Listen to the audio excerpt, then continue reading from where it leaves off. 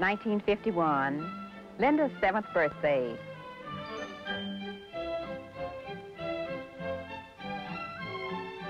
That's Patty Nichols. And red and white is Mollie Thornberry. Minix is there somewhere with some big new teeth.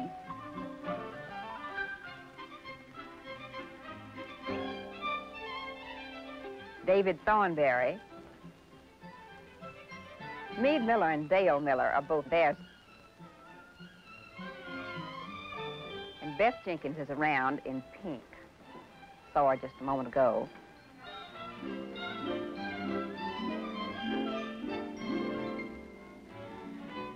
That ritual moment, blowing out the candles.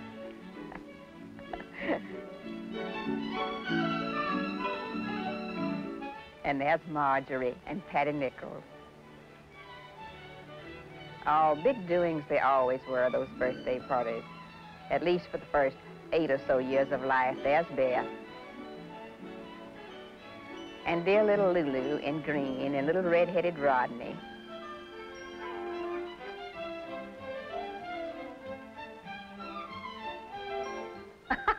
Lucy always manages to have something very feminine.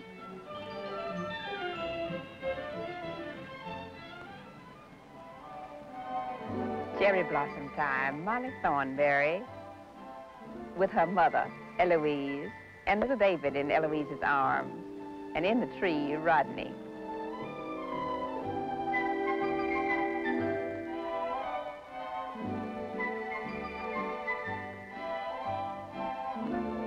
All those years, I haunted the Tidal Basin and Kenwood in the spring.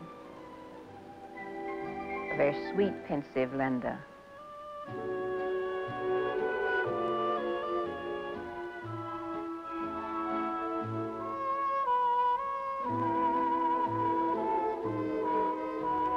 And maybe rather, with her little godchild, Lucy. And that tow-headed Mollie.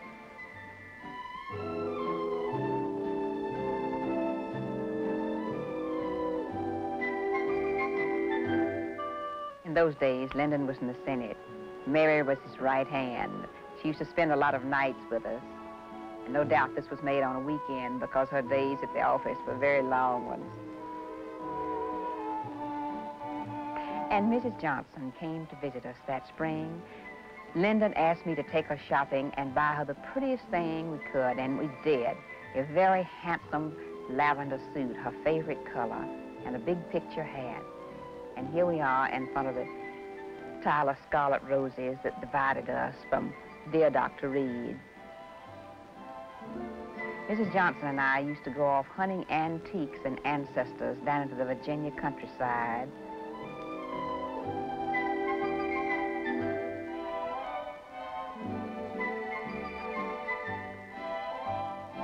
And look at the children all dressed up in their matching sister dresses. They were the Easter outfits. Lynda Bird was always Mrs. Johnson's pet. Or so we thought, although she was judiciously silent on admitting any such thing. And there the Thornberrys, our neighbors, had walked over to see us. Look at my hydrangeas. What a gardener I was.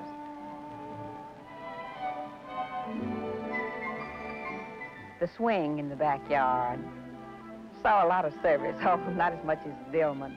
And out behind us, you see the corn growing? Dr. Reed had a wonderful garden. For years and years behind us there was just a vacant lot which we rejoiced in covering with gardening. There's Lucy with Mollie and David. And that little red-headed, curly-headed Rodney joins the group. They must have been dressed up for church. Mollie in yellow, Lucy by in blue.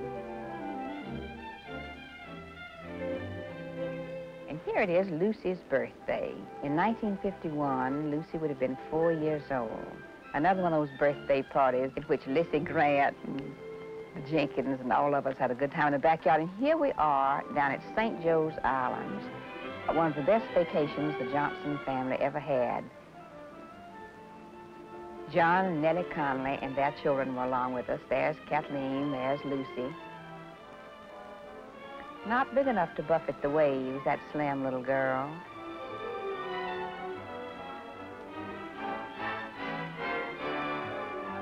John, holding a rather frightened, happy Lucy.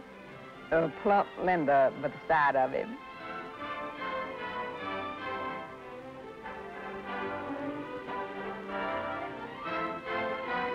Talk about unexplored shoreline. Little Johnny Connolly.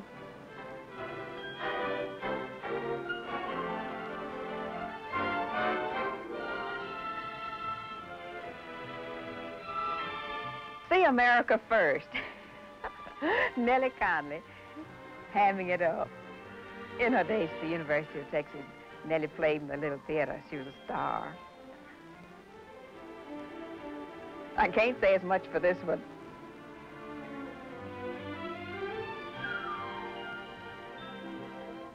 The house at St. Joe's Island.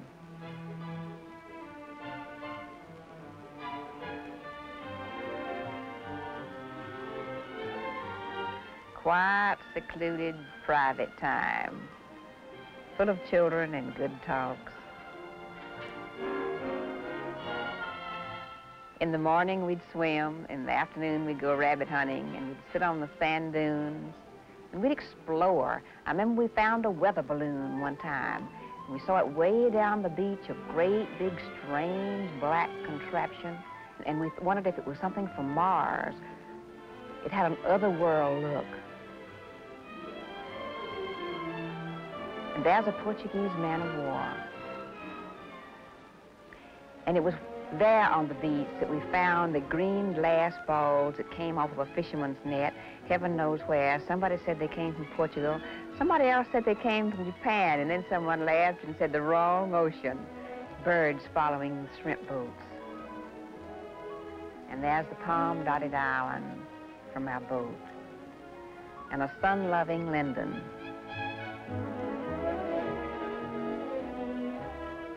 And Nellie, cute and young.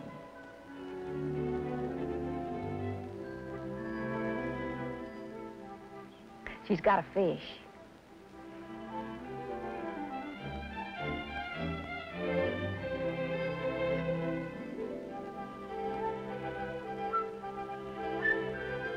Dreaming of what's to come, Johnny?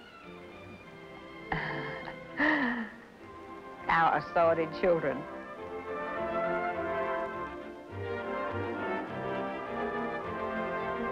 And there's the staff.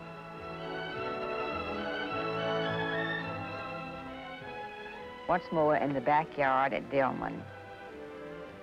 You can't beat St. Augustine grass.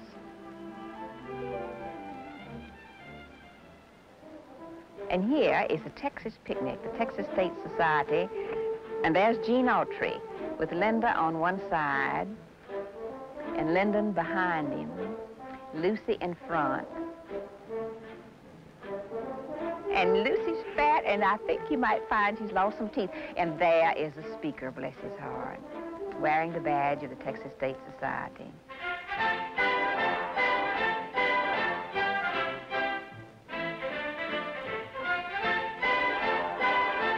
Gene Autry and Lyndon greeting the folks.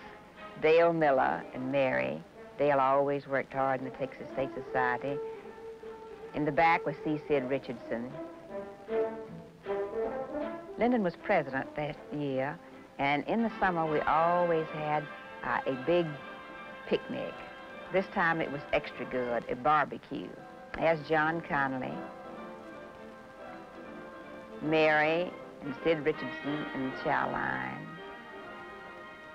Lyndon and Gene Autry,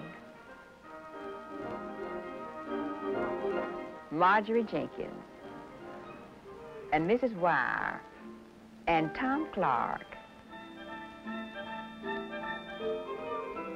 and Jean Daniel, wife of Senator Daniel, Mrs. Cabell, Senator and Mrs. Tom Connolly, and all the Jenkins family, at least all that there were then, which is 4. young Eddie Weisel, down working on a committee.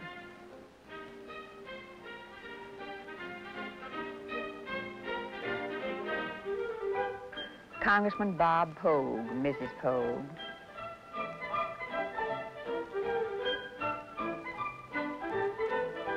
And Senator McFarland, Mrs. McFarland.